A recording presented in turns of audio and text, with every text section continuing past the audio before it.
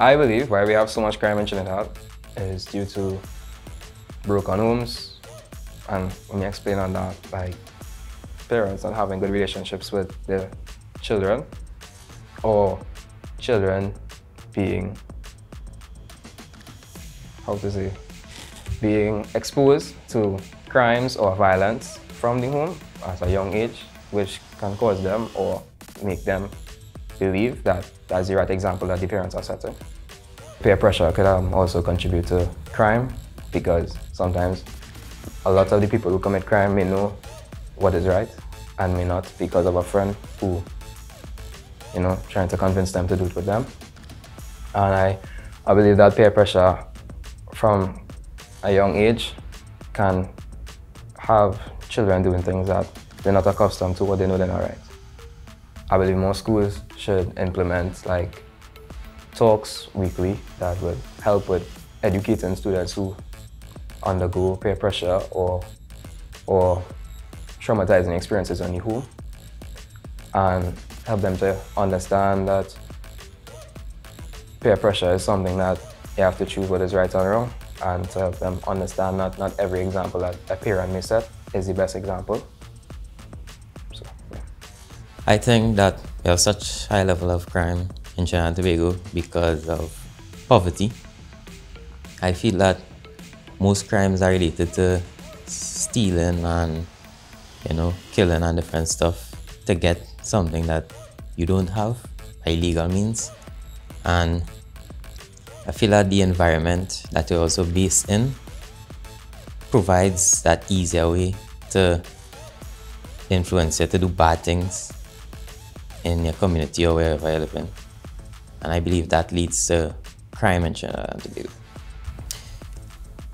As youths, we should be influenced more by not just people in our homes, but as a community and as a country, because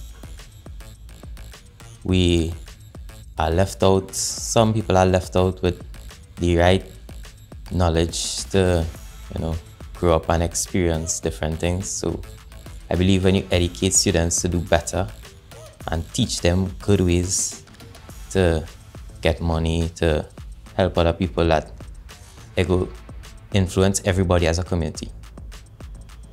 I think Trinidad has so much of crimes due to the lack of opportunities that children have in their communities.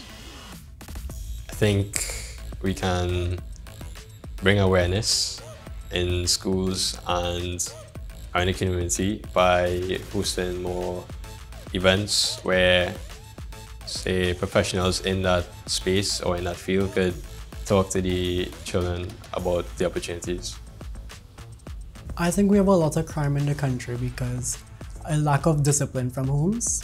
Children seem to act like they have no consequences for their actions.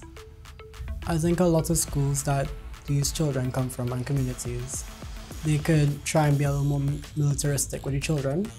That might instill some discipline into them before they enter society. I have to change me where I live because of crime, because it's dangerous to be in certain areas past certain times, and it feels unsafe to go outside when it's dark, even in your own home. So I think that can be a reason why I had to change my life.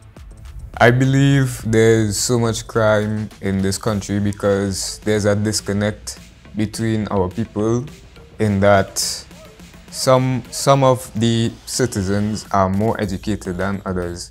Therefore, those citizens who lack this education, they may not want to challenge themselves intellectually. They may just look for easy avenues in which to gain income. So this would make them resort to criminal activities.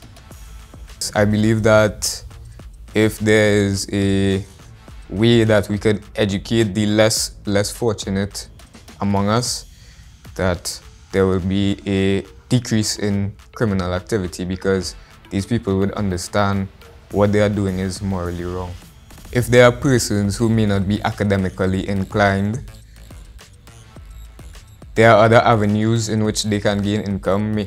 For instance, they may be more athletically inclined, so this can open up new avenues for them to gain income instead of resorting to criminal activities. And also, if they are not academically inclined, they may want to reach out to educators and people that may be able to help them in this field. But they may not be able to do that because of their situation in life, their lifestyle.